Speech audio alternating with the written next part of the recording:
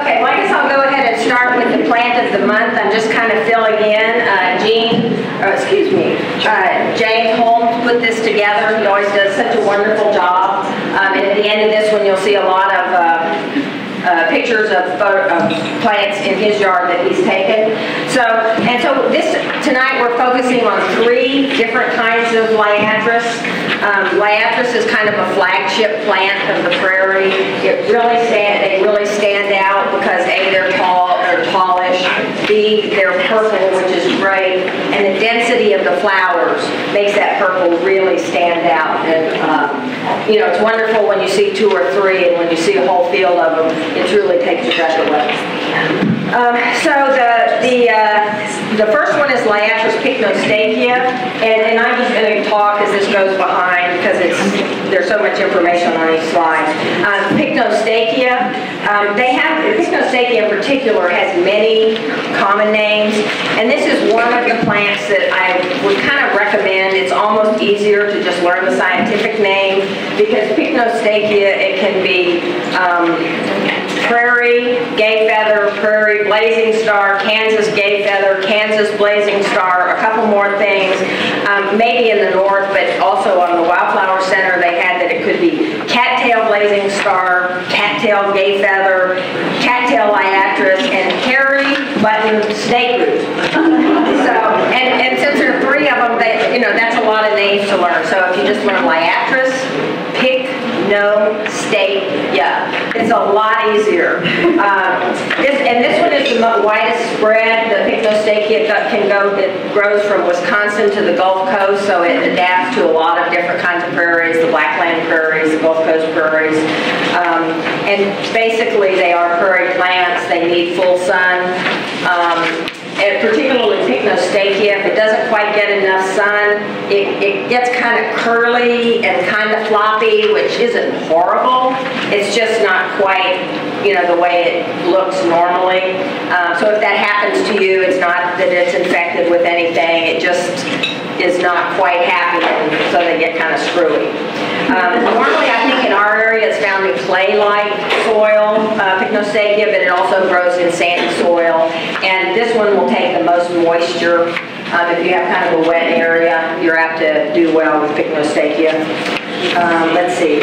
And all the Liatris, they're used by butterflies, they're used by bees, they're used by wasps that take nectar. So they're really, and then you'll find spiders around them, of course, because they're other insects. So it's really a plant that attracts a lot of insects. Here we go with all the names on this one. And also moths. They do serve as a host plant for at least 2 moths and probably more. So the next one is Liatris acidota, which is a little slimmer, and in my experience, again, they're more apt to be found in a sandy soil, but they also grow in clay soils and a variety of soils. They don't get quite as tall. Pycnostachya can get up to 5 feet. These get up to maybe 3 feet. And they bloom, and all these bloom on the late end of summer, middle to late end of summer into the fall, usually. Pycnostachya can go into the end of winter, although I was just kind of checking around, and there's probably not much of it blooming now. It's kind of August, September, October, but they can go later. And the same with acidota, starts maybe in July and goes through September. One of the things that James shows is a slide on how to grow it. And I would recommend that if you're interested in growing it, that you go to the website and look up for the plant of the month, because all of these slides are on here. And it's kind of complicated. It talks about stratification and striation.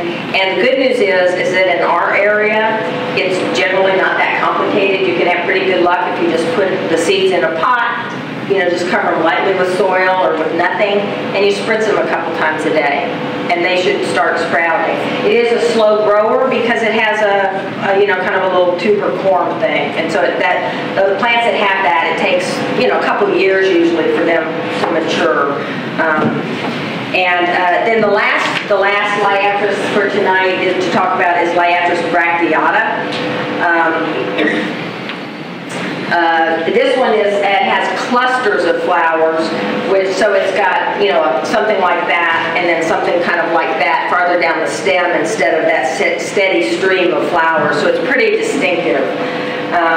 It blooms a little later in the year, usually. You know, it depends on what they do with mowing, because if they mow something in it, you know, early in the summer or even in the middle of the summer, then that affects the blooming period. So they may bloom just later than their normal time. And again, same thing, lots of insects here. Bracteata is a Texas endemic, and we probably, in Houston and surrounding counties, Harrison and the surrounding counties, we probably have half of the populations in the entire world, which is not all that many. You can find it at Willow Waterhole, which is, you know, open to the public, and then some kind of in the areas sort of near the Willow Waterhole, they can be found. You know, and it just kind of reminds you that this was, you know, one big prairie, and in these certain areas where, like, you find the bracteata, those are the prairies, you know, things that were related, the soils are related. You know, maybe you get out to another section of Harris County and you don't find it because the soil is different.